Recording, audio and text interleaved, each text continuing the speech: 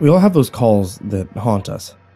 You know, there's not a 911 dispatcher alive who doesn't have at least one that sticks with them for the rest of their lives. Hell, most have too many to count. I always thought I was above that. I never let this job or those calls get to me. I was tough. And then September 12th happened. I worked the night shift at a very rural county sheriff's office, a little over 1,200 square miles with a population of 31,000. Not a lot in the way of heinous crimes happen. You know, there were these out-of-the-ordinary UFO calls every now and then, but most of the time it was loose cows, deer accidents. Sure to have a share of crazies. That night my caller was one of them. It's about 3:01 in the morning. My partner Anna and I were watching reruns of 90 Day Fiancé when the 911 call tones went off. Totally routine, okay? I try to answer the phone faster than Anna because she has the quickest hands in the West when it comes to call taking, and unfortunately this time I got it. County 911, what's the address of your emergency? Silence. Hello, County 911? More silence. I look to my call screen where the coordinates are. Updating the call, it's finally phases to the correct coordinates to map roughly where the call is. Hello, County 911, what is your emergency? I repeat again, entering the coordinates in. It maps to a residence in our second largest city, and immediately I know who our caller is. Marjorie Cannonberry. Don't let her name fool you, she's not a sweet old lady.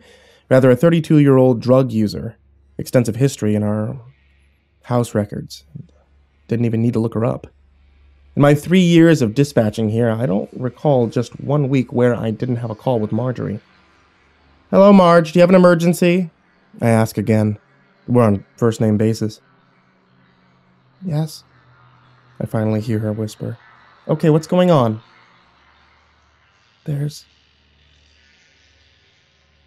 She pauses, her breathing trembling slightly. There's something in my closet.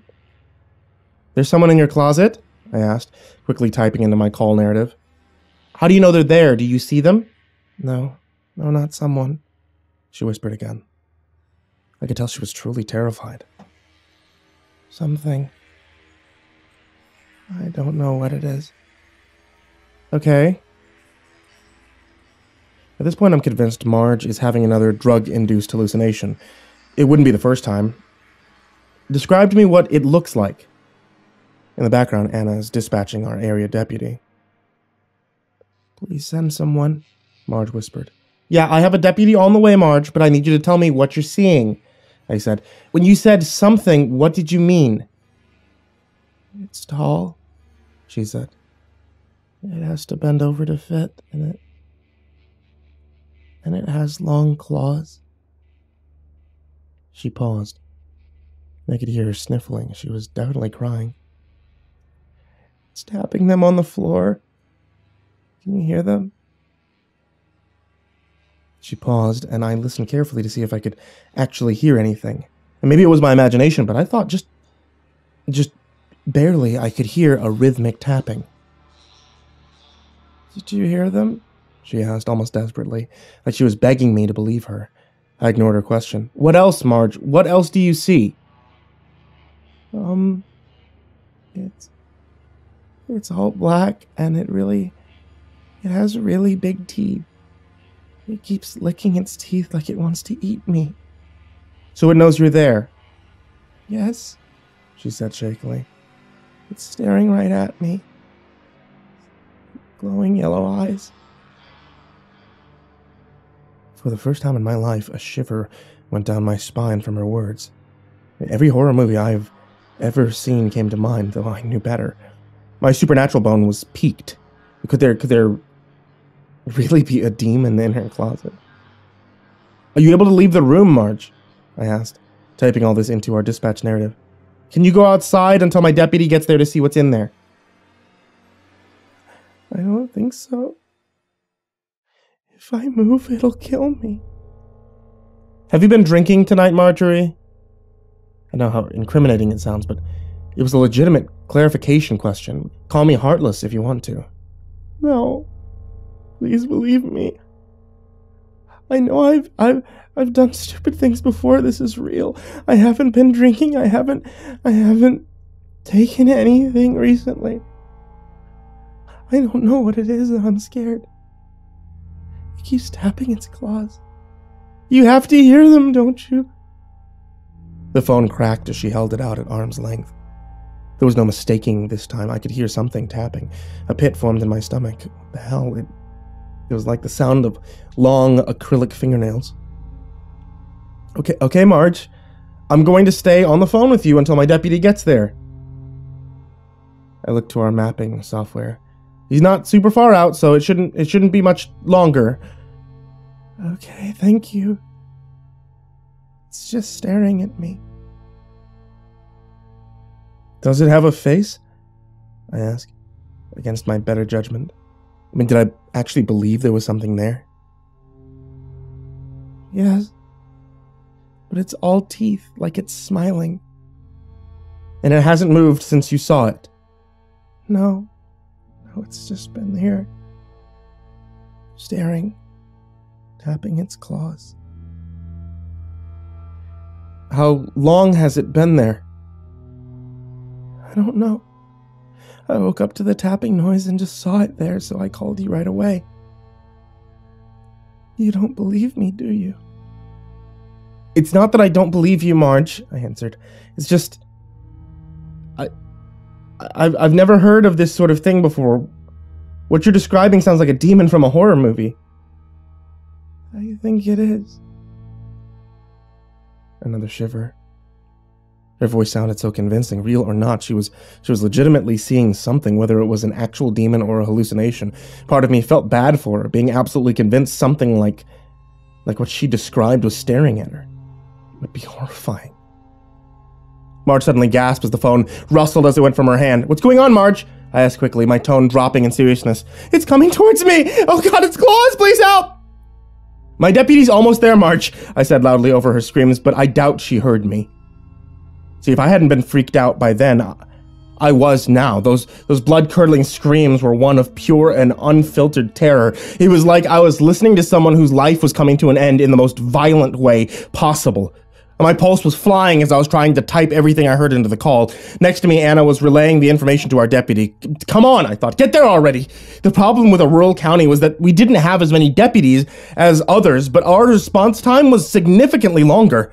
This particular night, the city's officer had called in sick, so it was the county's job to cover it if there were any calls. 1303, be advised she's screaming and not answering us anymore, Tasha said to our responding deputy. 1303, 10-4, 2 minutes out. 1308 to dispatch. I'll be there at 1076 as well. Our other unit in the area piped up. I had seen him making his way towards the area before, but now he was going emergent. I repeatedly tried to get Marge to come back on the phone, but all I could hear was her screams.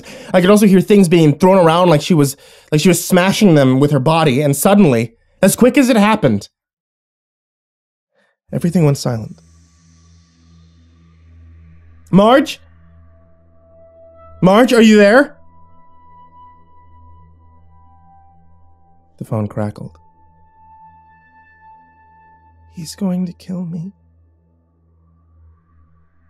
He knows who you are. You're next. And then the line went dead. If I had a handset phone, it would have fallen out of my hand. How would anyone not get unnerved by something like that? The movie lover in me was terrified. You're next? 1303 dispatch on 1023. The first responding deputy advised that he was on scene. His name was Jason, our youngest deputy in the department. A super nice kid who's probably the best person that could have responded to help Marge. Anna held radio traffic just for that call, and we waited for what seemed like an eternity as Jason went into the house. 1303 dispatch. It nearly made me jump out of my seat, my nerves on edge. Get a med rolling. She's cut up her arms pretty bad. Within 5 minutes, our med unit was rolling. Jason and Trevor, his backup, ended up chaptering Marge.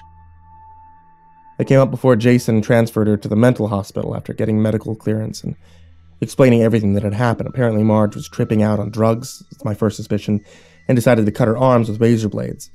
She'd also trashed her apartment in her drug stupor, which was explaining the crashing around her that I heard. What was the tapping? I asked. I heard the tapping she was talking about.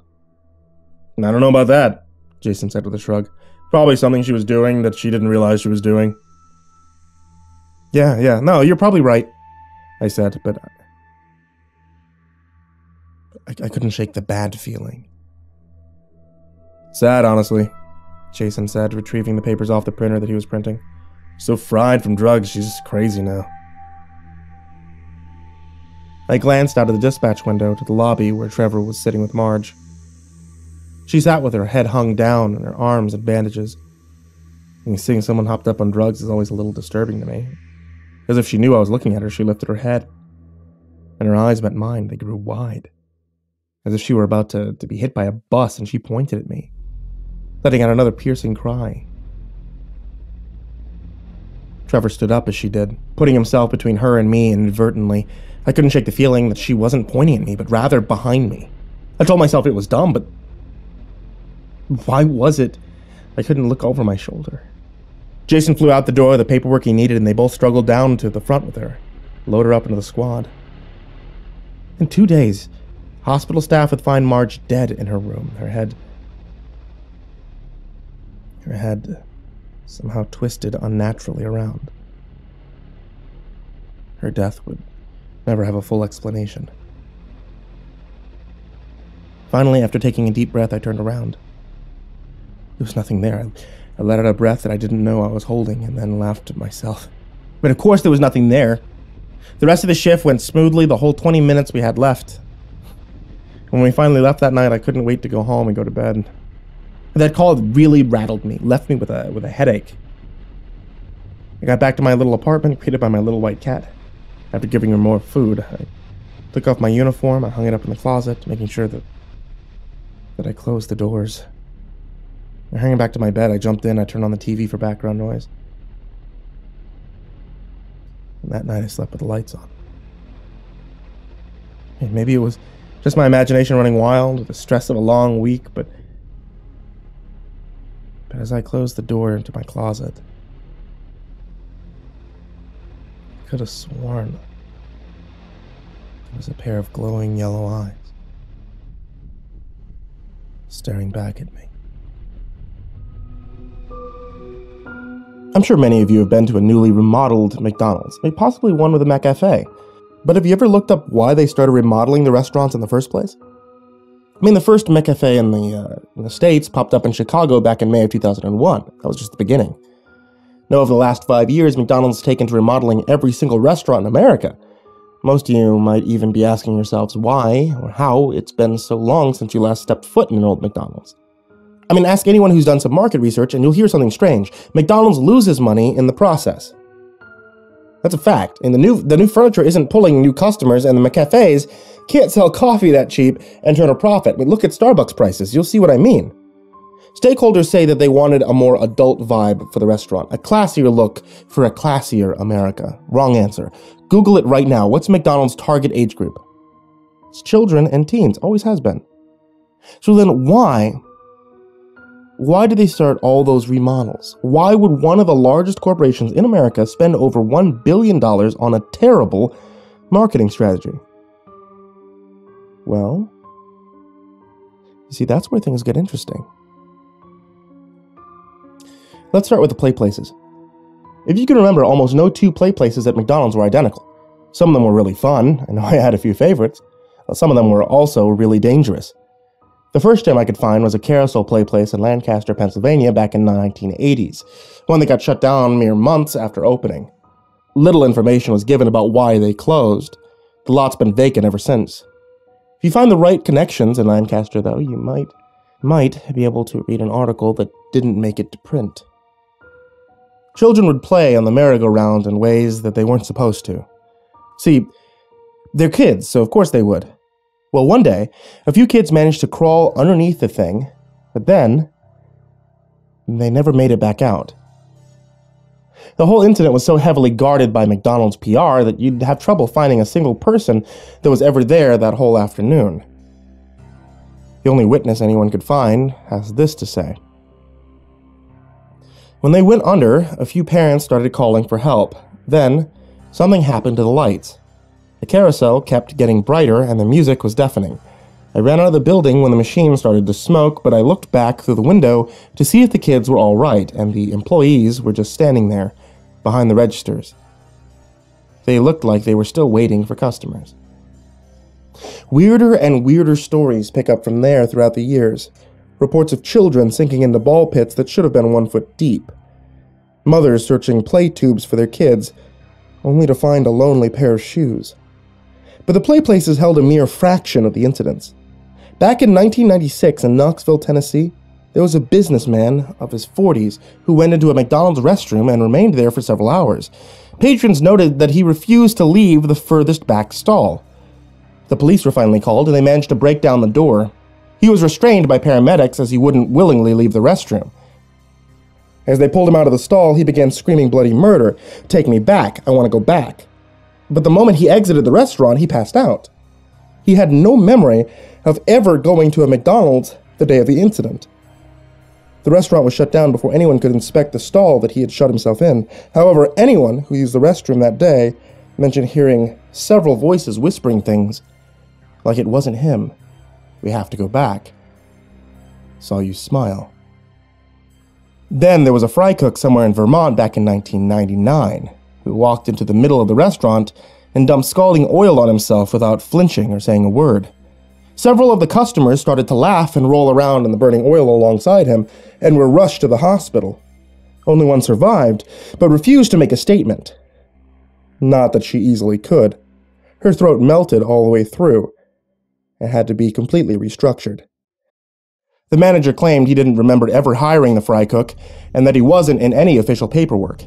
His name tag didn't even have a name, just hashtags written on it. Once again, the McDonald's was closed without a trace. Most of the stories sounded like urban legends to me, but it never failed. Whenever I found a story, a McDonald's had been shut down in its wake. Near the late 2000s, the number of cover-ups had been so frequent that McDonald's decided to shut all of them down and rebuild. Every single one. But of course they'd miss a few. I needed to see one for myself. I remember going in the old McDonald's as a kid, but that was before the frequency of the incidents. That was when it was still safe. There was a small town on the way to my parents' house just off the highway. Oroska was its name. Maybe 100 residents, completely untouched by the outside world. Practically forgotten. It was pointless to stop there for any normal reason because there wasn't a gas station or a rest stop, not even a sign to let you know that you were close. Let's just say I had to sneak my way around some very old building permits to discover that they had one of the few McDonald's, aside from some treasured landmarks, that has yet to go through a remodel since the 1970s. How lucky is that? I was surprised they even had a fast food place. Yet, they didn't have a market or a post office.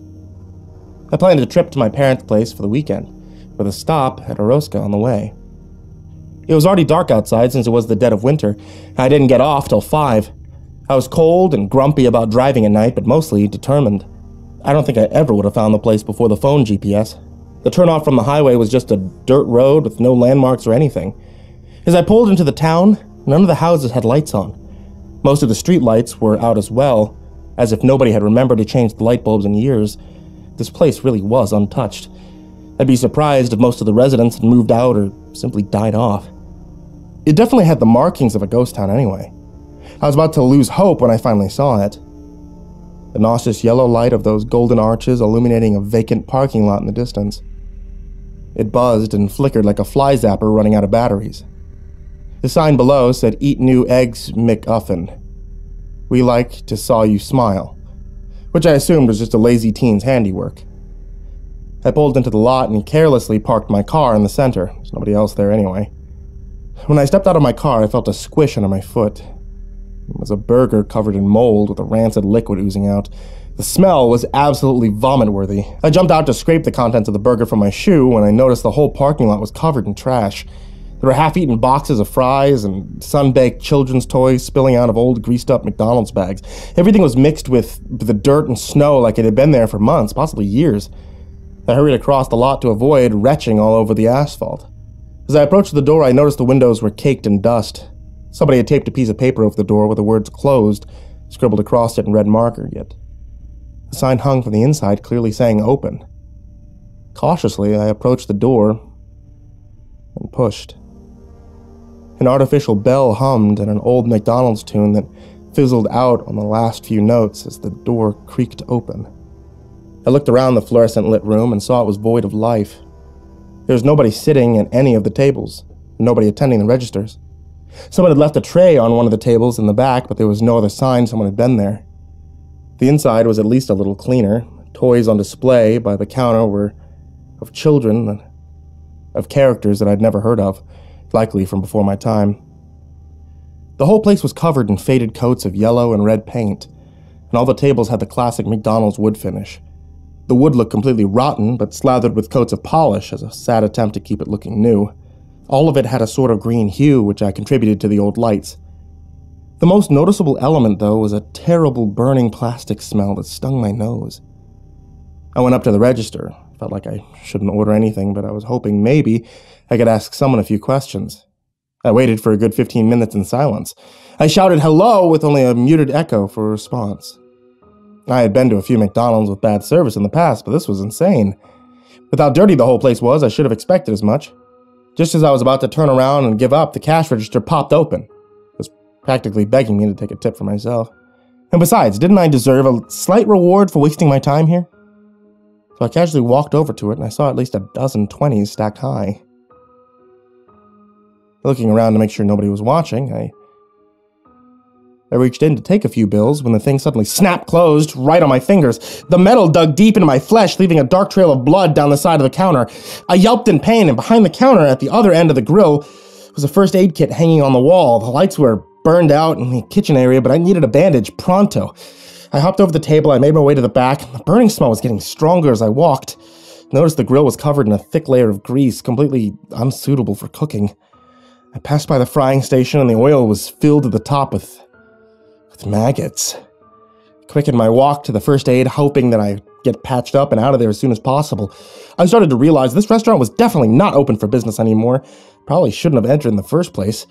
I opened up the first aid kit and had to swallow that vomit. A cloud of mold burst out from it in every direction, followed by that same bubbling black ooze that was on the burger outside. I started coughing and waving my hand in the air to clear the mold dust floating around. The same bell I heard playing at that McDonald's tune started up again as I steadied myself. I assumed it was broken like the rest of this dump.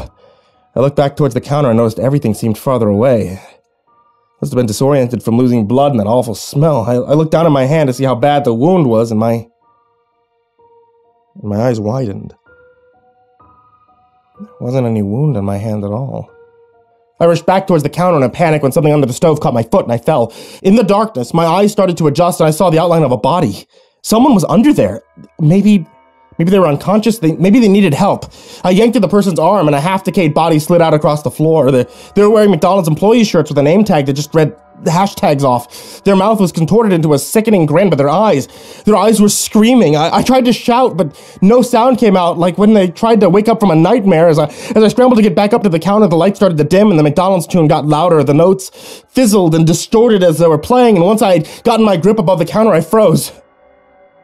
Since entering, I never looked at the side of the restaurant opposite the counter. There was a play place. The glass separating the main restaurant from the play area had hundreds of bloody handprints smeared down towards the floor. The tube slide was caved in with chunks of red liquid squirting out from the tiny holes left at the bottom. There were rows of nooses tied to the monkey bars in the corner, with employees wearing that same hashtag name tag hanging from them. The tables around the perimeter had skeletons with rotting food left in the trays, some of the food hanging from the skulls' mouths, and I looked on in horror, too shocked to move. While the rest of the restaurant went dark, a bulb in the center of the play place continued to glow like a carnival spotlight. and below it a massive ball pit, barely able to contain all of its colored plastic balls. It was smoking under the blaring white light, making that awful burning plastic smell. The balls began to rattle and fall off the edge when something inside started shuffling around. I wanted to run so badly, but my body refused, and then suddenly the music went dead and the movement stopped. A yellow glove slowly crept upward from the ball pit, writhing its fingers as it went. A connected red and white sleeve came after it, slowly alternating in colors as they appeared from underneath. The arm continued to reach towards the sky, growing more and more while its joints popped and cracked like breaking branches. By the end, that arm had to be at least 6 feet long. It finally reached for the light bulb on the ceiling with its gangly gloved fingers and began to twist it loose. I broke into a sprint, jumping over the counter and toppling chairs as I went. That last light went out just as I got to the exit. I bashed through the door, breaking the glass in the process. As I rolled into the parking lot, I heard a distant scream. And then something whispered right next to my ear in dead silence. It had that same tinny distortion as the McDonald's tune. Come back. I want to see you smile. I haven't told anyone about what happened there that night. There was an article online saying Orozco burned to the ground a few days later. I don't know if it was a cover-up or something else, but I'm never going back to find out. So I didn't share this because I want you to get involved, by the way. I shared it to warn you what happens when you do. You can go to a new McDonald's, keep getting your Big Macs, keep getting your McCafe coffees. That's fine. They did something to the remodels. They made them safe, at least for now. But don't ever go into an old McDonald's. Not even the drive-thru. Okay, I've got to stop now. I need to get the pain meds. My jaw hurts. The hand that I snapped at the register is getting so itchy.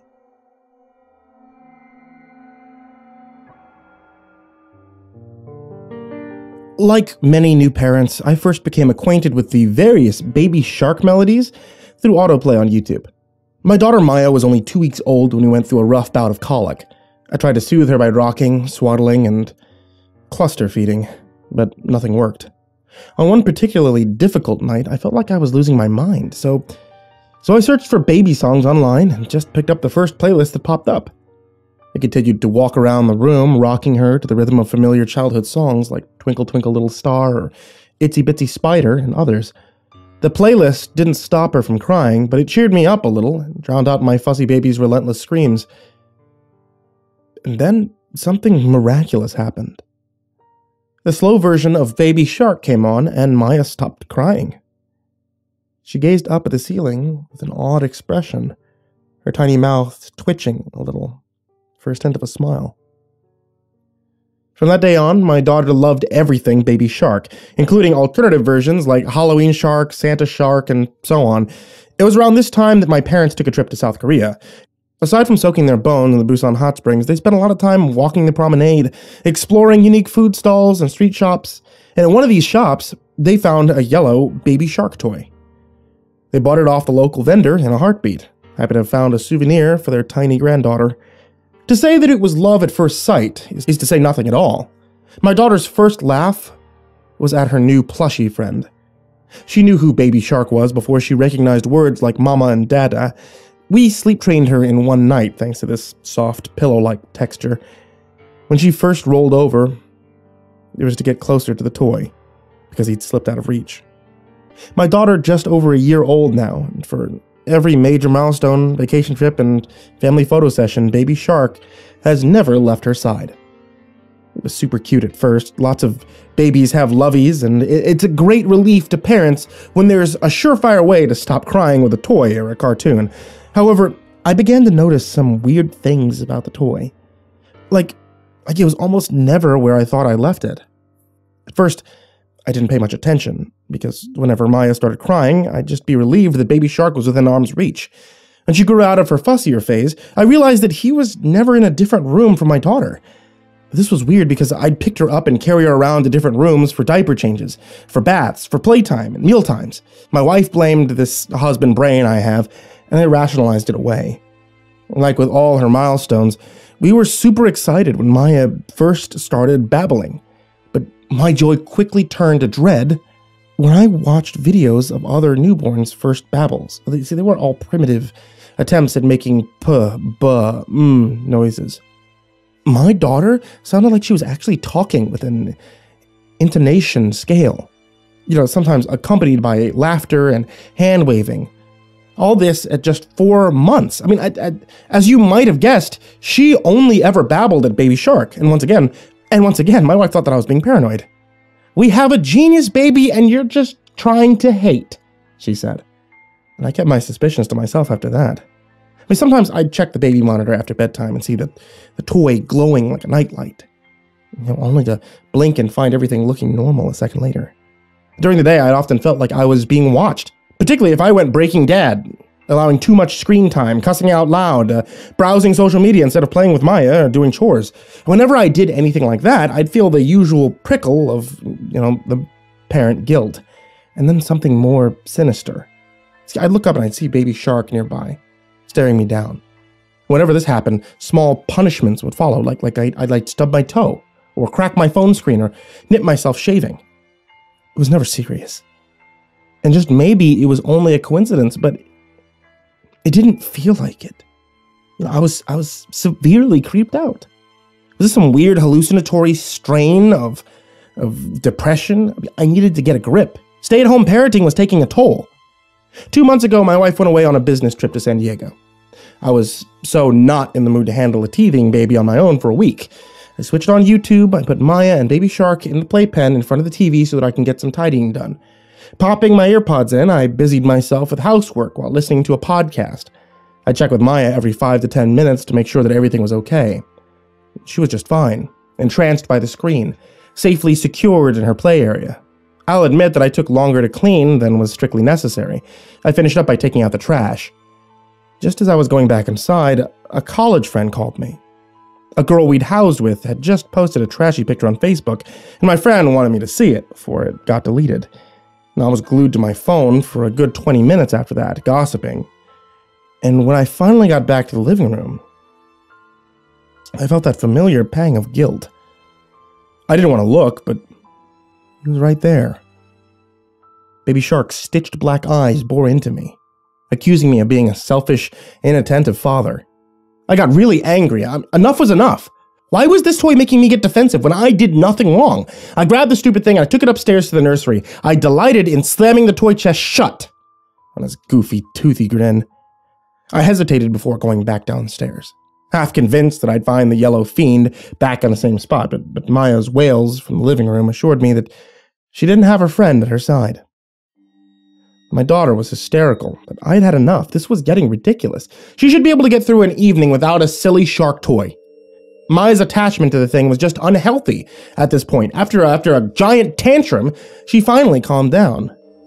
We had dinner, we took a bath, read our favorite bedtime book, and I put her to bed. Without Baby Shark, it was like the colic had come back in full swing. I went back downstairs as she screamed and screamed. I decided to let her cry it out just this once. I was furious with Baby Shark for having so much pull, but more honestly, I was disgusted with myself and my crappy behavior that morning. After a few minutes of self-reflection, I understood that I was mistreating my daughter because of some utterly bizarre insecurity. I was just about to go back up to the nursery and reunite Maya with her lovey when I glanced at my worst nightmare coming to life on the baby monitor. No amount of horror movies or scary stories or news reports can prepare you for the sight of your infant child in grave danger. The terror that coursed through my body made me realize that I would endure 1,000 more tantrums, relish in the worst teething nightmares, wash up countless diaper blowouts with a smile on my face if only I could prevent the abduction taking place in front of my eyes. There was a tall, dark figure standing at the foot of the bed, trying to grab Maya as she darted around her crib cot. Luckily, she had already learned to walk while holding on to something, so the intruder was struggling to get a hold of her. There was no time to call for help. I sprinted upstairs into Maya's nursery. Without even thinking, I grabbed the hall lamp and flung it at the stranger's head as soon as I entered the room. I only grazed him, but the distraction caused him to stumble back, buying me a split second to shove the creep further away, grab Maya, and run out. I could feel the pursuer hot at my heels until I got to the head of the stairs and he tripped behind us. The last thing I heard was the man screaming as I ran downstairs and out of the house. I jogged over to the neighbors next door with Maya crying in my arms. The police discovered a peculiar scene in our house. The man was gone, but there were signs of a bloody struggle in the hallway upstairs. I was allowed to go inside and fetch some of Maya's things so we could stay with my parents while the police investigated the crime scene. A senior detective escorted me, asking me elaborate questions about our day. He asked if I'd recognized the man, but I hadn't. I barely gotten a glimpse, and he seemed entirely ordinary. No one I would think about twice if I'd met him on the street. Only after answering all the detective's questions did I realize that I'd forgotten to lock the front door after taking out the trash. The intruder must have slipped inside while I was on the phone, gone upstairs to hide in one of the closets, and what he planned to do from there on is made clear by the content of the bicycle bag that he dropped. Police officers found duct tape, a carving knife, and one of Maya's onesies inside. The one we'd given away to charity weeks ago. A pale-faced young officer emerged from the nursery as the detective and I approached. "You need to see this, sir," he said, swallowing loudly. The detective allowed me to enter the nursery, where 2 other policemen were laying flat on the floor, shining their torches under Maya's crib cot. A crime scene photographer dropped down to take some shots of the mysterious scene, and as soon as he finished, one of the officers pulled a large, mangled foot out from under the bed. The room fell into hushed amazement. Does, the senior detective look bewildered? Does that look like it's been chewed off? I didn't need to see any more. I quickly gathered Maya's things and I looked for Baby Shark, and for once he had remained in the right place, inside the toy trunk. There was a slight difference though, but I paid it no mind. Nothing a little cold water and ammonia couldn't handle. Cute shark toy, the officer commented as I walked out of the house. I love the blood spatter pattern, he laughed. Thanks, I called back as I went to rejoin my parents and Maya downstairs. This has been Parents, Watch Out for Baby Shark by Daria Vasileva.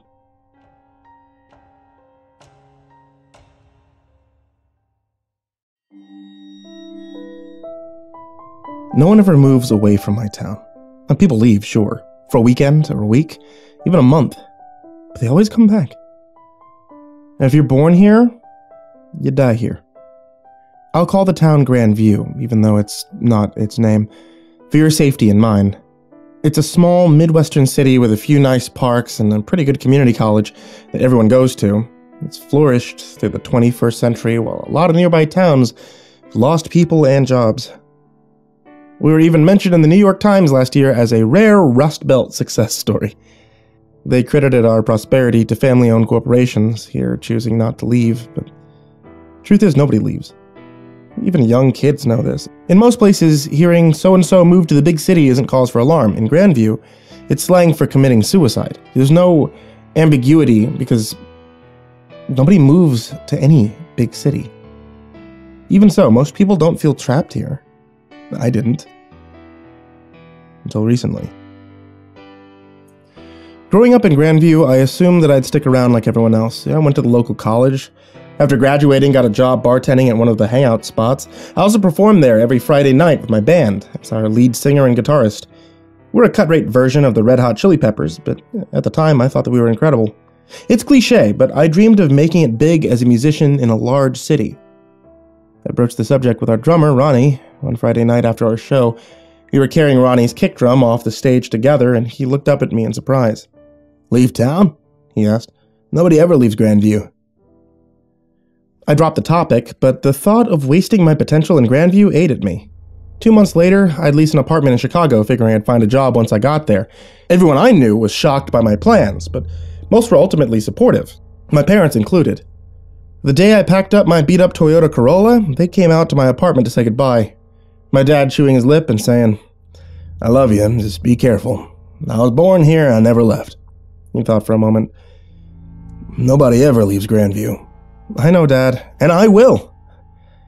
As I was lifting the last suitcase into the back seat, an older man passed by on the sidewalk. I was sure I'd seen him around the neighborhood, but couldn't remember speaking to him before. "You taking a trip?"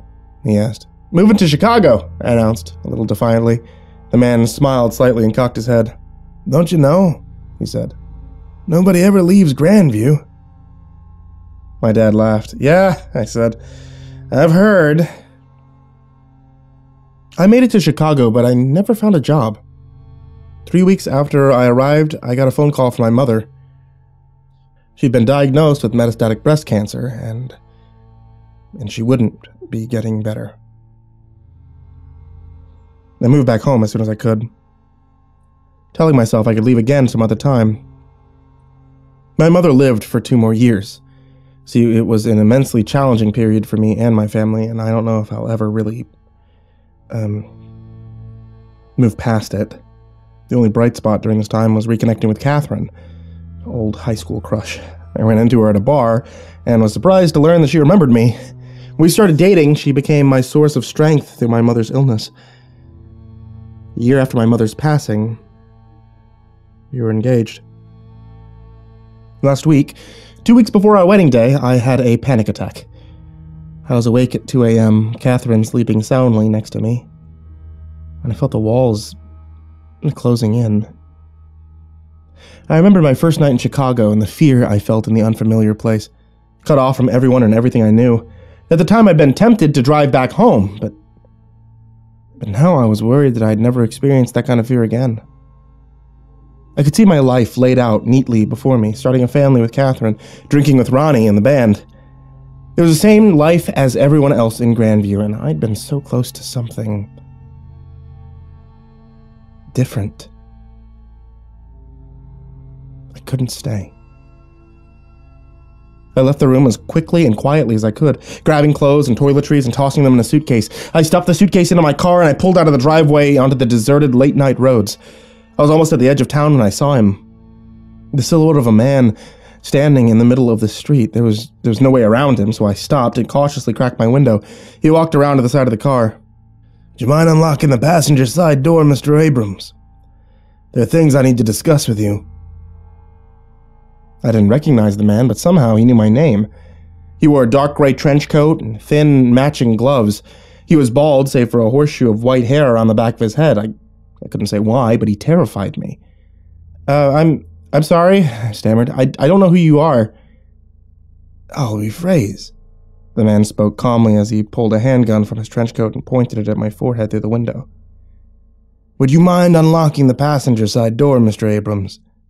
There are things I need to discuss with you." When he climbed into the passenger seat, I recognized him as the man I'd seen just before leaving for Chicago. He was old, but not wrinkled. The skin on his face was stretched tight across his skull. His hands and arms were skeletal, as well as long, thin, and bony. His movements were unhurried, and when he spoke again, it was in the same deliberate way. He emphasized his words, letting each one hang in the air for a moment before speaking the next. "I'm surprised you would pull a stunt like this," he said. "After what you did to your mother, is marrying the woman of your dreams not enough for you? Where is your gratitude?" He paused while I gaped at him. "I like your fiancé. I like your father. So I'm going to do something I don't usually do. I'm going to give you a choice. You could turn the car around and go home and never attempt to leave again." He lifted the gun, pressing it to the right side of my head before I could move. "Or you could move to the big city. Period." The implication was clear.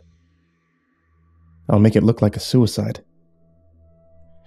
Blood pounded in my head and I could barely think, staring at the dark road through the windshield as if it could save me. The gun was cold against my skin, and finally I asked, "What do you mean? What I did to my mother?" The man didn't answer, only looking intently at me with a mixture of scorn and condescension. But I found I knew what he meant. "She got sick because you moved away." I thought this irrationally many times before. "Who are you?" Again, no answer, only that icy stare. Why are you doing this to me? I sustain grand view, the man said. I've been doing it for a long time. He pressed the gun harder into my temple. There was nothing I could do, so I put the car back in the drive, and I began a slow U-turn to head home. The man brought the gun to his lap, turning to watch the street. For a second, out of the corner of my eye, he looked different.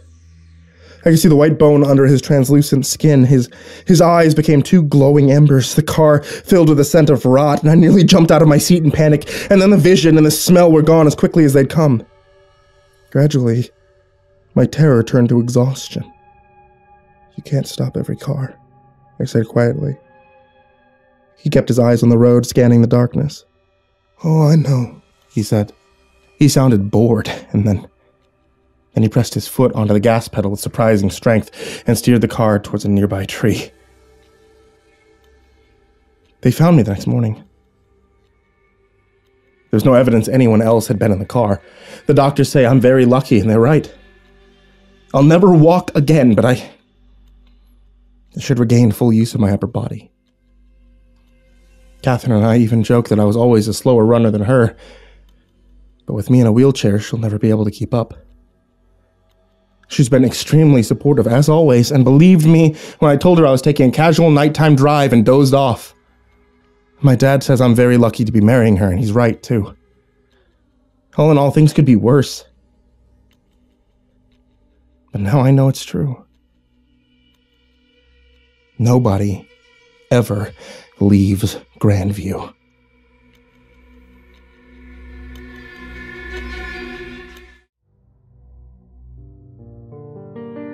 Pica. A tendency or craving to eat substances other than normal food, such as clay, plaster, or ashes, occurring during childhood or pregnancy, or as a symptom of disease. 16th July 2016. I didn't notice Gemma running to the toilet in the middle of the night. I woke to the sound of her dry heaves, but as I came to and saw the sliver of light escape from beneath the bathroom door, I knew it was her. I entered slowly and asked if she was okay. She stayed silent for a moment, catching her breath. I'm pregnant, she said. My body chilled at the news. Are you sure? I asked. Without taking her head out of the toilet bowl, she held up the pregnancy test. Are you gonna say anything? She asked. As the news sunk in, the initial anxiety turned to excitement, and my smile grew. 30th July, 2016. When I got home from work, I cooked dinner. I did my best to steam the vegetables and grill the chicken, though I didn't do a good job. I think I may have overdone the broccoli, I said, taking a bite and feeling it turn to mush in my mouth. I know you like it al dente. She used her fork to push the food around her plate. I'm really sorry. I did overcook it, didn't I? No, it's not that, she said, trailing off. I can make you something else if you like, I offered. She continued to play with her food. Hey. Gemma, if you could have any kind of food in the world, what would it be? She perked up. Watermelon and cream cheese. That is an odd combination, I replied, smirking. I don't know, I've been craving it all week. She pushed her fork into a piece of chicken and raised it to her mouth. She hesitated at first, then closed her eyes and chewed. Almost instantly, she rose from her chair and she ran to the sink, spitting out the slightly chewed meat. I'm so sorry. I didn't think that I cooked it that bad. I don't know what's wrong with me, she said before breaking down into tears. I got up and hugged her. It's okay, sweetheart. It's probably the pregnancy. I reached out a hand and caressed her stomach. You're growing a child in you. It's only natural you're gonna not feel normal. Do you want me to go out? I can get you that watermelon and cream cheese. No, that's silly, she said. I don't mind at all. I'll be back in 15 minutes. She stayed over the sink, and I left for the shops. The dog whined as he saw me put on my coat and get my keys. Don't worry, buddy. You'll get some chicken when I get back. He cocked his head to one side. I quietened down. I returned with the watermelon and cream cheese. Gemma was still nowhere to be seen. In the kitchen, our plates were now on the side, covered in cling film. The dog followed me in, wagging its tail. I took the plastic off my wife's plate, took out the chicken breast, ripping it up piece by piece. Ziggy jumped up eagerly and chomped down the meat. "Hey, Gemma!" I called up the stairs, holding a plate of fruit and cheese. "Have you gone to bed?" I heard nothing in response. When I reached the bedroom, I saw her sleeping. I placed the plate on the side table. "Jeff, is that you?" Yeah, I made you your food." She sat up. "You went to bed early." "I'm feeling exhausted." I handed her the plate. "My God, that's amazing," she said, shoveling down the food as if she hadn't eaten in days. I took the plate and returned to the kitchen to eat my cold food and wash up. And by the time I returned, she was asleep. 29th August, 2016. We sat in the reception area, waiting for the doctor to call us in for our first scan. Gemma's leg jiggled with anticipation. "It's gonna be all right," I said, rubbing her knee. "Gemma Hamilton," was read out in a robotic voice, and I saw her name on a small LCD screen on the other side of the room. She audibly winced as the cold gel was applied to her belly. "Let's see how the little one is getting on," the female doctor said, looking away at the small black and white screen. She moved the device around, pressing harder than I expected. I wanted to tell her to be more gentle, not hurt the baby. "There it is," she said, pointing out the screen. "I don't see anything," Gemma said. "Look, it's just there," I replied, seeing the small dot. No larger than a monkey nut. Gemma stayed silent, staring in awe at the child thing that was growing within her. This was the first time I really felt I was going to be a father. It was a proud day for me. 13th October, 2016. I had stopped at the grocery store on the way back home to pick up Gemma's latest craving. Steak, tartare, and ice cream. Just thinking about it made me heave. But this wasn't the worst she'd asked for. We had rice pudding and mayonnaise, peanut butter and pickles, and raw eggs. So, today felt like just another day. I placed the groceries in the kitchen. Night was drawing in, but it wasn't dark yet.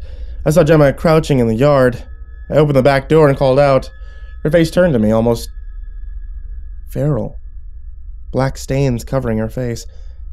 Her eyes were large with surprise. "Jeff?" she said before wiping her mouth with her nightgown sleeve. "Hey, what's going on?" I asked, trying hard not to appear upset. She flopped back into the sitting position, her bare feet dirty and her hands dark with grime. I peered around the yard, seeing little divots all over the grass. "Have you been eating dirt?" I asked. Her eyes locked onto mine, so confused and innocent.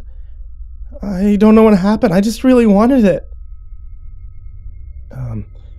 I felt disgusted. Then I saw her now proud stomach protrude out from beneath her nightie. Let me run you a bath. I got the ground beef and the ice cream," I said, and I opened the back door again. "I'm sorry. I don't really want that now." 26th of November, 2016. Gemma hadn't craved anything for the past couple of days, which was a relief, as I had always been away with work. I arrived and was exhausted. There was a note on the sideboard saying that she had already made my lunch, and it was in the fridge. She had spent the day in bed. Surprised, I opened the fridge and I took out a plate of sandwiches. I browsed my phone while I ate. It was nice to have food made for me again. It had been a long time. I gazed at her as she slept. "Is that you, Jeff?" she asked, turning to stretch, then yawning. "I was just watching you sleep," I said, with a big smile on my face. It's the last scan on Monday. Looking forward to it?" She nodded with her eyes closed, a large grin covering her face. She stretched again. "You need me to get you anything for today? Pickles and cloves? Jelly and hamburgers?" She chuckled. "No, not today," she replied. "Do you mind if I just sleep?" Surprised, I responded. "Good. Maybe that part of your pregnancy's over." "Maybe," she said. "Maybe. I love you, Jeff." "I love you too." I began to close the door. "I'm just gonna walk Ziggy." "Oh, he's not here at the moment. He's at my mom's." "Really? Your mom hates dogs." "She did some grocery shopping for me and offered to look after him till he got back." Oh, okay, I said, slightly disappointed. 28th November 2016. The ultrasound of our baby was incredible. You could see its face, its fingers. You could tell it was a girl just by looking at those features. Gemma squeezed my hand, so happy and proud. A tear rolled down her face. I'd be lying if I said the same didn't happen to me. Oh, when we returned home, I phoned Gemma's mom. Hi, Ellen, I said. Oh, hi, Jeff. How's my gorgeous daughter doing? Very well, thank you. We just had our last scan. Well, I mean, it looks like a very healthy child. Is it a girl? She said happily. Oh, sorry, we're not supposed to know. Gemma wanted it to be a surprise, but it's obvious. Have you thought of a name yet? No. She doesn't know that I know. Well, you have to tell her, Helen demanded. She doesn't want to know, so unless she asks, I'm not going to say anything. I heard a sigh. Oh, thank you for looking after Ziggy. Do you mind if I pick him up today? I missed the furry little thing. Sorry? Gemma said that you were looking after him? No such thing. I hate dogs. A chill ran down my spine. Are you sure? She said that you took him when you went grocery shopping for her. I don't know what's up with that girl. I never went shopping for her. I offered plenty of times, but she had said that she had all the food that she needed. Oh, it must be my mistake, I said. Well, it's good to speak to you again. Likewise. Make sure that you kiss my little granddaughter before bed. I will, I said. Gemma was in the living room reading a book. I don't know how to approach the subject. I didn't want to stress her, you know. Hey, I was on the phone with your mother. She says that she's not looking after Ziggy? Gemma stared at me, something vacant in her eyes. Gemma, where is Ziggy? She remained silent as her eyes welled up. He ran away when I answered the door to a cold caller. I guess that he thought it was you, and when it wasn't, he just ran off. I'm so sorry. I've been calling the shelters every day. She broke down and cried. I didn't know where to be angry or upset, but seeing her, the mother of my child, I couldn't stay mad at her. Honey, it's okay. I'm sure he's fine, I said, holding back the panic that my little guy was out there somewhere. We cried in each other's arms, and I tried to think of other things that would make me feel better. Like, can I make you something to eat? Can I get you something? No. I've got meat left over from when Mom went shopping for me. I can do that myself. I was about to tell her that her mother hadn't gone shopping for her, but I stopped myself. I spent the afternoon phoning shelters to see if Ziggy had turned up. Unfortunately, no one had seen a dog matching the description. Gemma cooked. I sat down at the table as she served dinner. You sure that you're up to this? I asked, admitting after she had spent the last hour slaving over the stove. Yeah, I like cooking for you, and besides, my cravings have gone away. Beef casserole, she said it was. The meat was so tender. Where did you get it? I never had meat like this. Oh, Mom got it from the butcher's when you were away. I smiled and continued to eat. As I finished it, I said, you blew me away with that. Let me go wash up. Are you sure? Yeah, it was the best meal I've had since you got pregnant. The least I can do. If that's the case, I'm going to go up to bed. Yeah, you deserve it, I said. I spent the next 15 minutes cleaning the cutlery and the plates, opened the front door to take the leftovers to the bin, and I lifted the lid and slid the uneaten food into the container. Just before I closed it, something glinted in the light, and I stopped. I took a closer look and reached in. I shivered as my hand touched the days-old food, and I pulled it out. I panicked, picking it up. It was Ziggy's collar. I went to the kitchen to clean off the detritus off the dog collar before taking a deep breath and returning to the bedroom. Anger consumed me as I held the collar up, wanting to shout at my wife. I did the best that I could to calm myself before asking, what is Ziggy's collar doing in the bin? She pretended to be asleep. Gemma, wake up! I demanded. She said, ignoring my question. Did you kill him? She was silent. Did you kill my dog? I was hungry, she said, rolling back to her side, covering her head. What? I shouted. Anxiety and panic filled me. What the hell do you mean?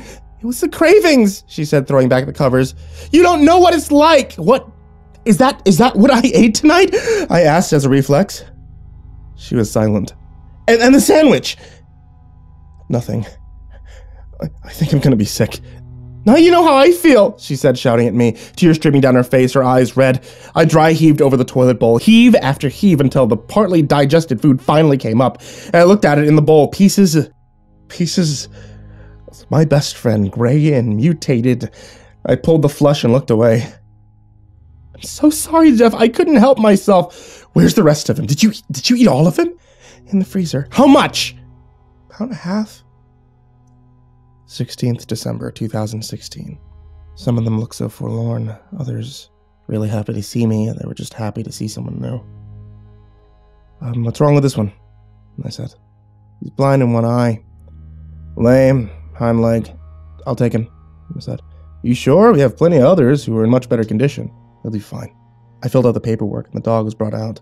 He limped, pulled against the collar, and choked every time he resisted. Thank you, I said, picking him up. No, thank you, sir. It's a wonderful type of person to look past the disabilities, adopt a dog with so many ailments. I feigned a smile, and I left. The dog pissed himself in the passenger seat as we pulled away. My heart sank. But it's better him than one of the others. I mean, they could find real families. Ones who'd take care and love him. When we returned home, Gemma was in the living room. I haven't named him, I said. I'm going to go out for a while. I disconnected his lead. He wagged his tail and looked up at me. I ignored him. I shut the door and I drove to the gas station to buy cigarettes. 21st February 2017. Gemma asked when I was going to go back to the pound. I've been putting her off for weeks. I've been asking if there was anything else that I could get her. There's this annoying squirrel in the garden if she wants that. But she doesn't. She knows what she wants. I can't go back to the pound. 3 dogs in 3 months. They're going to get suspicious. I seen this one dog running around the streets at night. It looked like it might have belonged to someone at some point. Its toes were painted, but then the way that its fur was, it hadn't been cared for in months.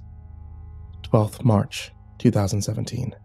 Gemma was in some distress. I refused to indulge her pica. I couldn't do it anymore. There's too many innocent animals. It had already suffered, and though she cried, I was done. I had to push past it. There was only 2 weeks left to go. I told her that I'd get her anything that she wanted apart from that. She wasn't happy. 15th March 2017. Gemma had cold sweats. She'd been shouting that she thought that she was losing the baby. We had three different doctors visit. They said there was nothing wrong with her, that she just needed bed rest. She didn't cry and demand when they were there. They didn't see it. I was so scared that we'd lose the baby. 19th March 2017. Gemma had a fever. She refused all food. I called off work, spent time in bed with her, holding her close. I felt the baby kick. She was almost there. She was just a couple more days. That's all she needed. 21st March 2017. A piercing pain woke me in the night. Initially, I thought my arm had fallen asleep, but as I opened my eyes, I saw Gemma on top of me, holding me down, sinking her teeth into my arm. "Stop it! That hurts!" I cried. But the maniacal look in her eyes told me that she wouldn't. I almost passed out as her teeth dug further. She flicked her head back, ripping off a piece of my flesh. She scuttled off the bed and crouched in the corner, munching on my muscle and skin. She moaned with pleasure, a peculiar urge being sated. "You're crazy!" I shouted, running into the bathroom, blood pouring from my arm. I wrapped the toilet roll around it until the blood soaked through the paper and it fell away. I grabbed a towel and I held it, re-entering the bedroom. I saw that Gemma was asleep on the floor, more peaceful than I've seen her in weeks. 23rd of March 2017. I had been sleeping in my car. I had my phone on me just in case she needed me, and she slept the whole of yesterday, and today she wanted to apologize. She rapped on the window of my car and startled me awake. She held her hands together in front of her, pleading with me to forgive her, her muffled voice barely audible through the glass, tears streaming down her cheeks. I was conflicted. I hadn't sought medical attention for my arm. It throbbed. She was only a few days from being due, and I had promised myself I'd do everything that I could to make sure that she was comfortable, except allowing her to eat more of me. Rationally, I knew that she isn't a cannibal. It was just the cravings that they had to end when she gave birth. They had to. I opened the car door anxiously, and she stood there with her arms out open. "I'm sorry, Jeff, I really am," she pleaded. "I don't know what got over me. I'm scared." Reluctantly, I embraced her. Her crying stopped as I allowed her to hug me tightly. I kept my distance from her that day. She could tell that I was doing it, and it upset her. "You think I'm going to do it again, don't you?" she said, waddling over to the dining table, pressing one hand to her lower back. That was the first time I saw her do that. I wonder if it was a show, put on to make me think she was more vulnerable than she was. When she sat, she winced, made me think it was genuine. "Can I get you something to eat?" I asked, refusing to advance further than the threshold of the room. "No, I'm fine." "What have you eaten?" "Not much, but I'll make do with what we have in the house." "So you have no cravings?" "None at all." "None at all?" "Nope." I was suspicious. She had gone long periods of time without them. "So you're fine then?" "Yeah." "Okay," I said, looking at my watch. "I'm going to call work. I'm going to tell them I'm not coming in." I spent the rest of the day in the living room trying to watch the TV, but having an eye on the doorway, in case Gemma decided to run in. At bedtime, I said I was going to sleep on the couch. But she didn't like it, but didn't put up much of a fuss. As she left, I waited until I could hear the floorboards creak overhead before closing the door. I sat on the couch in the dark, and I stared at the door. I couldn't sleep here. There was no lock. I continued to stare, feeling my heart race in my chest. A toilet flushed, a few footsteps and the creak of a bed as Gemma got in. I waited another 10 minutes, then quietly slid the second couch in front of the door endwise, jamming it against the other couch on the far side of the room, making a furniture T-shape, securing my fort for the evening. I laid down and closed my eyes. My arm throbbed with the beat of my heart, though it didn't take long for my exhaustion to eventually allow me to fall asleep. 24th of March, 2017. A delicate rocking woke me. At first I didn't know what it was, and then in the low light I saw the door handle jiggle quietly in the other side of the room. Light strobed in as the door opened and shut gently. "Gemma, is that you?" I asked, still groggy from sleep. "Jeff, can I come in?" "I'm not sure that's a good idea." "I'm your wife. Please let me in." "Do you need anything? I'll gladly prepare you some food and bring it up to you." "Can you just let me in?" "No," I said calmly. "Jeff, you're pissing me off," she said, her voice slightly raised. The door pressed against the load-bearing couch with force. I got up and held it in place. "Hell, Jeff. Damn it, Jeff, let me in." "No, calm down and let's talk." She didn't respond, and I sighed with relief. A large thunk and the door opened as Gemma slammed into it with her shoulder. The couch twisted, allowing her to force her head through the opening. Her eyes were wild and maniacal. It lit from the bright light of the hallway. "Give me what I need. Give me what the baby craves." Panicking, I pushed the couch back against the door, trying my best not to crush my wife's face. "Calm down, Gemma, okay? We can get through this," I said, gripping the couch tightly. "Just a teeny-weeny bit off your gut." "I mean, you're fat anyway." Gemma, please," I pleaded. "Open this goddamn door." She tried to push her stomach through with no regard for the baby growing inside of her. I let go of the couch and raced to the door, pushing her back into the hallway. She grabbed my left arm and bit. "Ah!" I exclaimed, pulling my arm back in the room and slamming the door.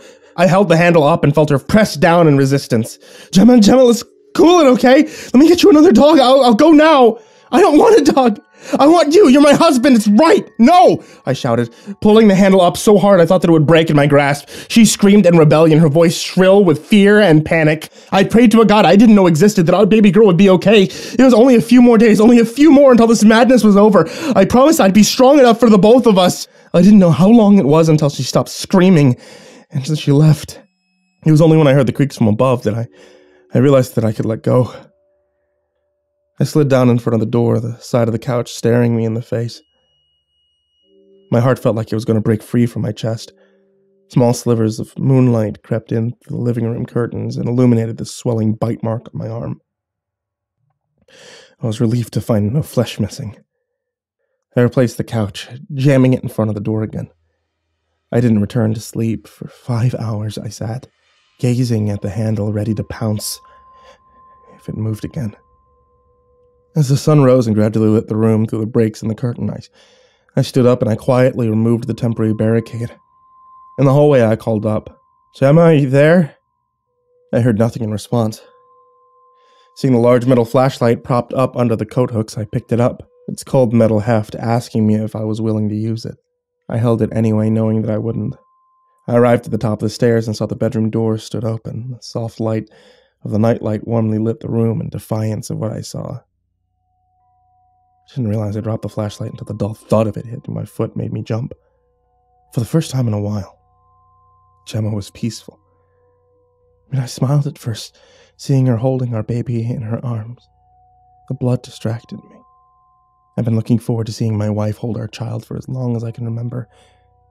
The taboo that presented itself broke my heart. They were drenched in blood. Her stomach torn asunder. She'd finally satisfied her craving. Our baby didn't cry. She was as silent as my wife. I approached the bed knowing Gemma was no longer going to lunge at me. I closed her eyes gently with my fingers. I wish she could have waited those last few days before seeing our child, but she couldn't. Her urge was too strong. If only I let her take it from me, it might not have happened. I took a towel from the bathroom and wrapped it around what was left of our child. And I cried. 30th March, 2017. Today is Saturday and I'm exhausted. My arm is in excruciating pain. If anything, the pain's increased in the last few days. I'm trying not to think about it, but when I look at the bandages, I see the dried blood and the yellow ring that's crusted around the edge. I don't want to take it off and check. I know it's bad and it's going to get worse. I rock my baby in the cradle side to side. She's sleeping so soundly. I did my best to swaddle her, but this is the third time where the blood still seeps through. If I squint, I can pretend she's just sleeping. And I give myself a few more hours before I make the call. The fix is barely masking the smell from the bed now. The one next to us. Sleep well, my little baby girl. Sleep well.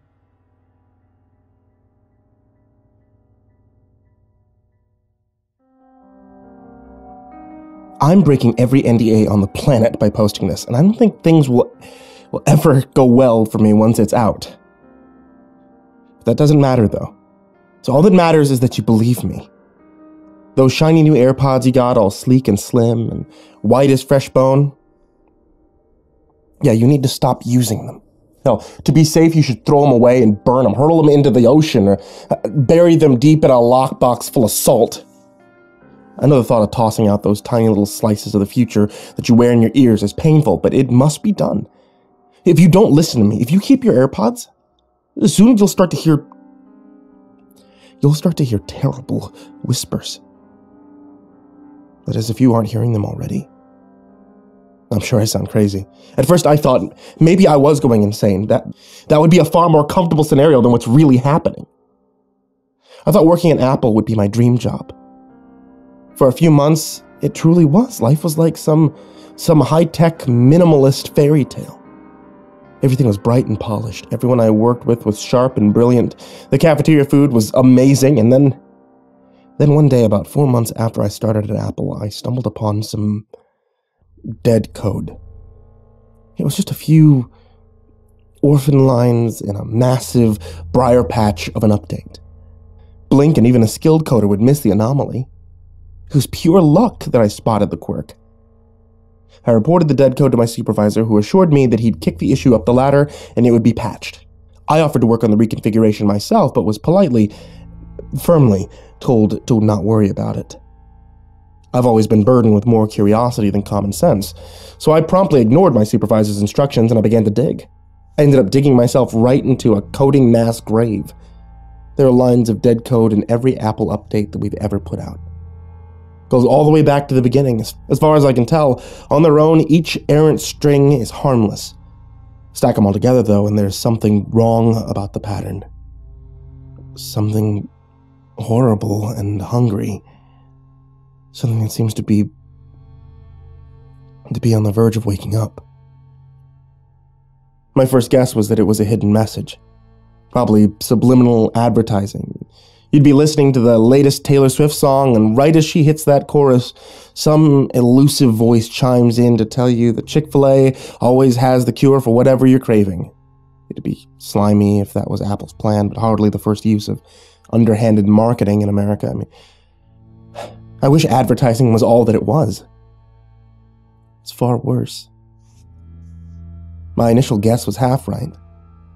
You'll start hearing hidden messages through your AirPods, but it won't be a subtle nudge to buy chicken. There'll be whispers, so soft you might think it's your imagination. These whispers will make beautiful promises. They'll tell you stolen secrets, offer you every desire submerged into the darkest depths of your heart. Yet all of that will come to a horrific price. The whispers will make you do things, hurt things, yourself and other people. I don't know why, I don't know how, but if I'm reading the code correctly, you'll start to feel a push, an urge to damage the fragile thing that you love most. How could this have gone unnoticed for so long? The irregular code is hard to find, sure, but someone must have caught on at least once. Did they go to their supervisor just like I did? Did they listen when they were inevitably instructed to let it go? Or did they go digging like I did, digging until they dug themselves a 6x6 hole before they were buried along with their curiosity? I know right now you're still skeptical. I understand, I really do. See, AirPods are expensive. They're chic. More of a personal statement than a gadget. They're like earrings if Ray Bradbury designed jewelry. I mean, maybe your AirPods were a Christmas gift from a friend or a significant other. I don't expect you to only take my word for it. All I want you to do is keep an open mind, and more importantly, an open ear. The whispers will be difficult to catch. The voices will be woven into your songs, your podcasts, your audiobooks. That's the terrible efficiency of Apple. Now that you know what to look for, though, you might be able to pin down a whisper like a butterfly to a board. Even if you can't notice the voices, be on the lookout for unexplained violent urges. Set the sentry of your mind on guard against intrusive thoughts.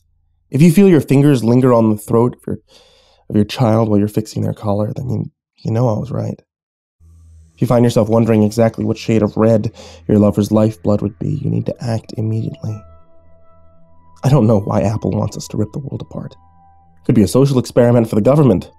However, when I found the strings of dead code and I fit the pieces of the puzzle together, one on top of another, I see strange and revolting designs. The symbols look ancient, twisted, and squirming like no other coding language I've ever seen before. It hurts my eyes to look at if I stare for too long. The higher-ups here are on to me. I mean, maybe they were watching me from the beginning, but I don't think they expected me to move so quickly. I've barricaded myself in my office. They're trying to force the door, and it doesn't look like it'll hold for much longer. The frame shudders with each impact.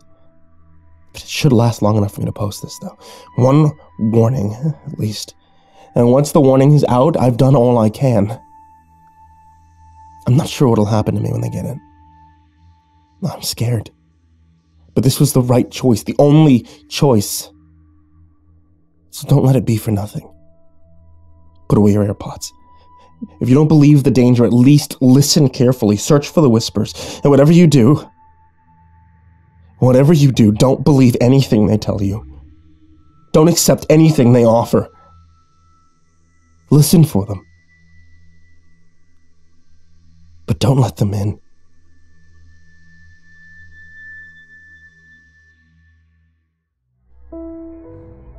When my daughter Tabitha first spoke, I was ecstatic, and so was my wife. I was getting worried as she'd hit that age, and every day that passed, and she didn't speak. It was one more day of anxiety. Fast forward 3.5 years, and it was my job to explain to Tabitha what had happened to her mother. I'd left it for a few days, not knowing how to explain it. I'd been psyching myself up, but I couldn't do that to her. See, I couldn't tell her that her mother was gone. So on a quiet evening, I sat with her watching TV. She said, "Can Erica stay?" "Who?" I asked. She pointed to her right, to the empty space on the floor next to her. It was a reflection of my own childhood, and a tingle of fear crept up my back, like wayward hands going for the throat. I smiled back at her, if only the only person I knew that could help. My sister Tammy wasn't loved by my mother. I didn't understand that at the time. My father had been in a car accident. He had been driving back from work late. I remember the days that Mom and Dad argued, her asking if he could do less hours. He said he needed to do them, that there would be no one else who could. Now, my dad loved Tammy. Even more than me, I think. He didn't like that she slept on the floor next to my bed, but Mom insisted. "I'm not getting that thing a bed," my mom said once, so loud that I could hear it through the floor. I cut my hands over Tammy's ears and whispered to her that everything would be fine. He'd fallen asleep and drifted off the motorway. They speculated that he woke when he hit the rumble strips on the side of that hard shoulder.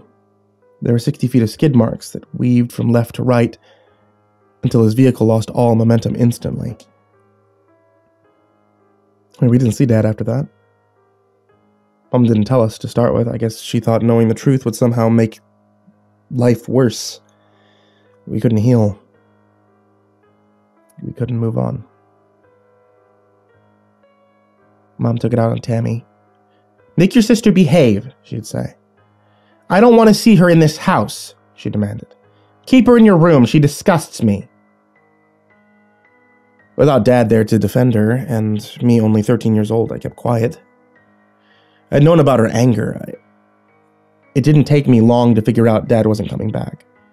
The rumors spread quickly at school. Within days, children were asking what it was not to have a dad. I told them that he was coming back, though they just laughed. Then they stopped teasing, and a teacher explained to me what had happened. I was numb. He was on a work trip, my mother said. She said he'd be back. I felt like an idiot. I was 13, and I didn't know what death was. It reminded me of when I was in year 10, and thunder growled above the school fields. I began to run inside before my friend Darren said that there was nothing to worry about. It was only clouds bumping together. We laughed at him like they laughed at me. I didn't understand how hurtful it must have been to him, but this was about my dad, and my sister was the only person who showed any sign of sympathy, because we shared it. Tammy was upset. She told me that she felt so lonely. She asked if she wished hard enough, would he come back? I told her it wasn't possible. Why? It doesn't work like that, I said. I could see the tears well up in her eyes. Maybe, though, if you try really hard, I said. And she smiled. That was all I wanted, a smile. Selfishly, though, as I could worry less about her and concentrate more on my own grief. Mom screamed one morning and thumped up the stairs. Tammy jumped off the bed. She didn't want Mom to catch her sleeping on the mattress. She had to sleep on the floor. She shuffled under the bed with practice. "Who did this?" Mom blasted, pushing her way into the room so hard I thought the door would fly off the hinges. She dangled the bloody carcass of our pet rabbit, Peter. I remember how its eyes were still open with fright. Its white fur spotted with flecks of blood. "I didn't do it, I swear," I said. "Who was it then?" she said quicker. A vein throbbed in her forehead, as if it were the thing demanding answers. "Was it your sister? Where is it?" "It was me," I said, not wanting her to hurt Tammy. I shut my eyes and I braced myself, feeling my body grow stiff, and the tension almost shattered me. When I opened my eyes, Mom was gone. Moments later, Tammy edged herself out from under the bed, her eyes red from tears. "I'm not mad," I said, "but why did you do it?" "It wasn't me, it was Bobby." "Who's Bobby?" "He's my friend." I looked around the room, seeing no one. Is he here now? She was now kneeling on the makeshift bed next to mine. She nodded. "Where is he?" She pointed to the closet. I hopped off the bed and made my way over. "I need to talk to him. Is that okay?" "No! He doesn't like other people, only me." The cupboard had those slatwood doors, so I tried to peer in to see if any eyes shined back at me. If he's in there, how did he kill Peter? We were downstairs. He didn't mean to, Tammy pleaded. He tried to hug him, and Peter started kicking. He was only trying to calm him. I wanted to tell Tammy that Bobby wasn't real, that it must have been her that did it. I couldn't do that to her so soon after losing Dad. I think it's best that you stay up here. I'll go talk to Mom, I said. In the weeks following my father's death, it felt as though I was forced to grow up. It was my job. No, it was my duty to look after Tammy and to keep my mom away from her. It wasn't her fault that Dad was dead. When I got downstairs, Mom sat at the dining room table with a glass of red wine. Peter lay in the center of the table. What am I supposed to do with this? She asked calmly. I don't know, Mom. It wasn't you, was it? She stated. Yes, it was. Stop lying for her! I'm not. I can tell you're lying. I'm your mother. I hung my head. Please don't hurt her, I pleaded. She scoffed. What use would that do? I don't know what you did, but your dad... She trailed off. I don't know what you mean. Killing an animal is serious. Shows there's something wrong with her. Don't you see that? I shook my head. Jesus, it's not hard. She picked up Peter and shook him. I could see that she saw the grimace I pulled. Killing animals is wrong. I should have kept my mouth shut, but it was my duty. It was my duty to protect Tammy. We eat meat every day. I saw her face go red. She didn't explode. She didn't say anything. But you should go to school. I'm hungry. We have rabbit. Can't let that go to waste. I went to school without eating. Over the next few days, I smelled something odd in my bedroom. First, it smelled sweet. Then it disappeared. Then the next day, rotten. Tammy was playing on the floor when I approached the closet. Through the wood slats, I smelt it. It was coming from in there. I reached for the handle. Don't go in there. Bobby won't like it, Tammy said. Can you smell that?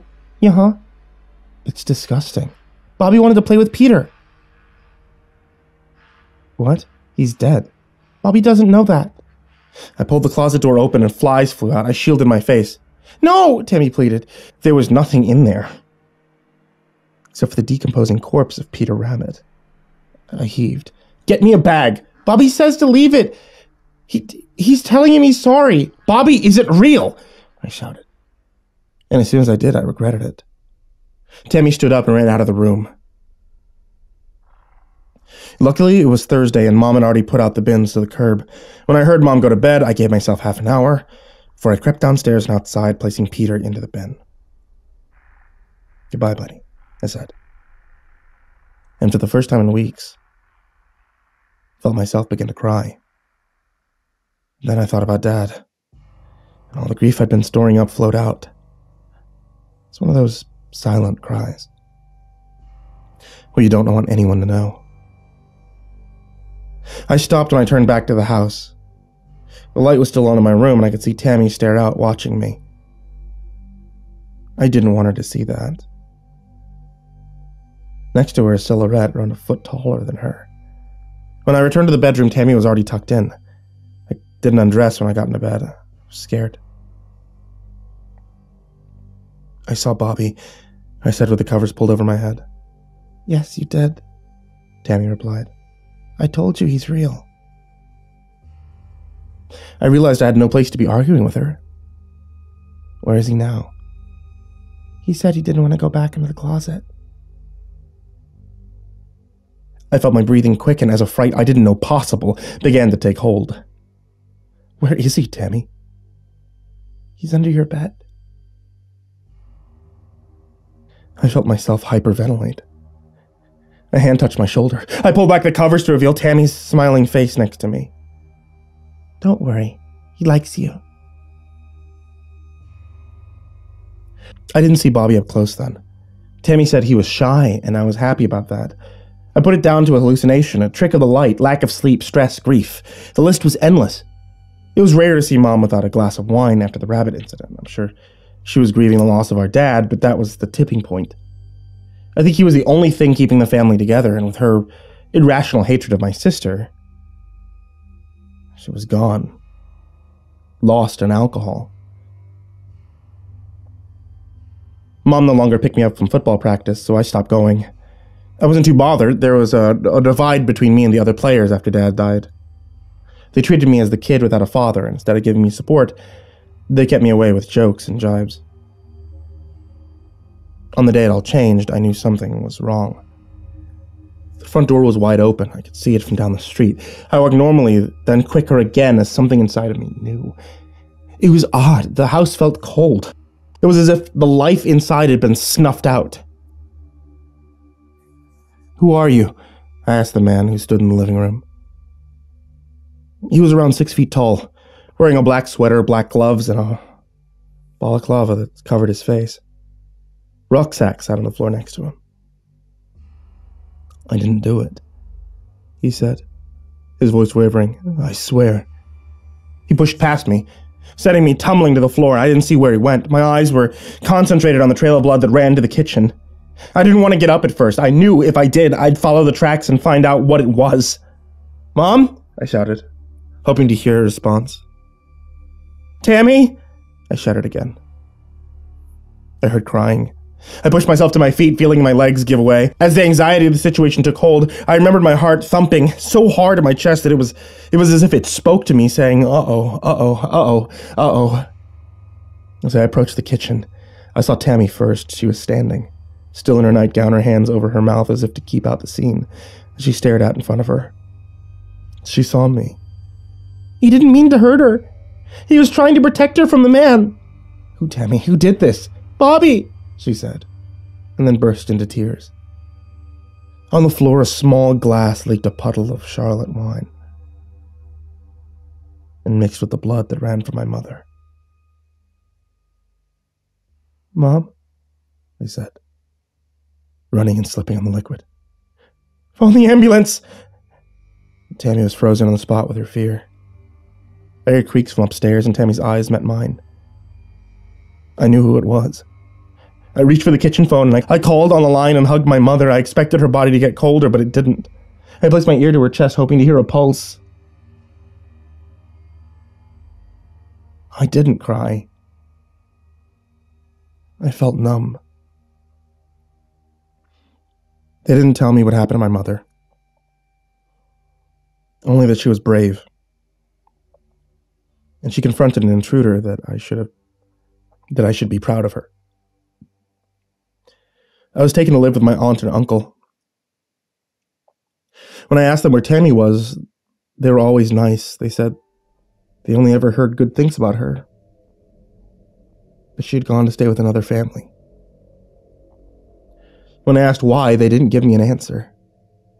When I asked if I could talk to her, they said someday. But not today. It was only when I turned 24 when I found her again. I moved out as soon as I could, age 17. It wasn't that my aunt and uncle weren't nice people. I mean, they were. But it never felt like home. It always felt like if I were biding my time until I could get out. I tried so hard to find her, through Facebook and other family members. Those who did remember her remembered her as a very young child, had no clue as to where she was. When I finally saw her, I was sitting in a cafe drinking coffee. She was outside. She walked hand in hand with a man I thought I recognized. I raced out, and she spotted me instantly and greeted me with a powerful embrace. She introduced me to her boyfriend, Robert. He was older than me, around 10 years. I thought it was good that she had an older boyfriend. She needed someone who could be a quasi-father figure to her. Do I know you? I said, as I took his hand. I don't think we've met before, he said, shaking my hand. We exchanged information and kept in touch. I was anxious before she answered the phone. And when she did, she was too. I asked her how her day was, and she seemed preoccupied. "What's wrong?" I asked. "I knew you were going to phone. I told Robert. He's looking at me in the way that you used to look at me. Remember when we were kids? You let me sleep in your bed? You always made me feel so safe." "I do." We were both quiet for a moment. "Spit it out," she responded. "It's Tabitha." "How's she getting on?" "She's fine, but she mentioned something today that reminded me of you." "Oh?" "Yeah, she's got this friend." "That's nice. It's always good to have friends." No, she's not real." I sighed, remembering telling Tammy about Bobby. "She says her name is Erica," I continued. "Is she happy?" "Yeah." "So what's the problem?" "I don't want to have her, have to cope with grief with an imaginary friend." "Have you not told her what happened?" "I hadn't. How could I? How could I tell my child what happened to her mother? I could barely face it myself." "No." "You really should. It would help so much." "I will do, but what should I do in the meantime?" "Play along? Work for you." "It didn't. I told you Bobby didn't exist, but you insisted." She let out an anxious laugh. "And you remember how that ended? When someone wants something so badly, but people don't accept it. You can't stop it. Your anger only fuels it. What's created isn't wanted." "I don't understand." "Oh, honey, I love you so much. You looked out for me much longer than you needed to." "What do you mean?" "You and Dad couldn't let go. The love you felt for me was so consuming you forgot about it completely. Mom didn't. She grieved, she let go. Why do you think it was so hard for her to see me around the house?" The room began to spin, as a memory I knew I had, that had pushed away to the darkest reaches of my mind, tucked away under the bed and forgotten about, came to the surface. "You remember, don't you?" Tammy said, with a melancholia to her voice. "I did. You were in the bath. It wasn't Dad's fault. It was my heart." The whole thing flashed before my eyes. Dad running out of the bathroom screaming, Mom asking what was wrong, me walking into the bathroom to see Tammy's body float face down in the bath. Dad telling me that everything was going to be okay. Tammy was only going to the hospital for the night. She'd be back in the morning. "You came back, though. Dad and I greeted you at the door."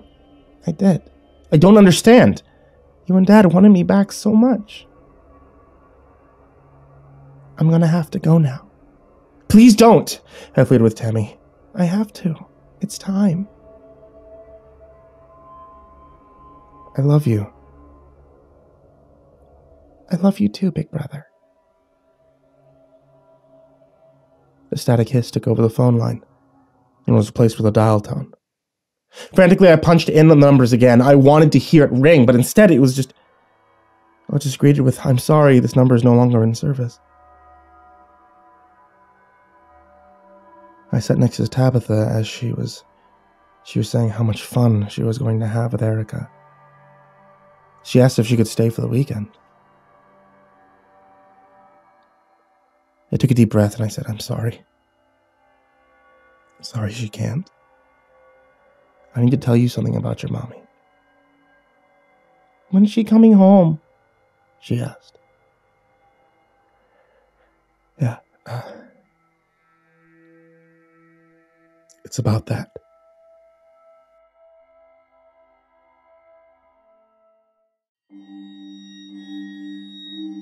Hey there kids, it's me, Mrcreepypasta, and thank you for watching tonight's video.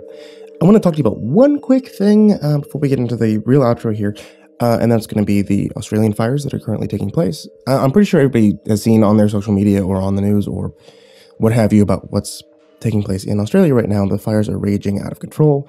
There's something like 1.5 million acres that are currently on fire. It's pushing animals towards extinction, forcing people out of their homes. Many of them YouTubers and other creepypasta narrators that you probably listen to here.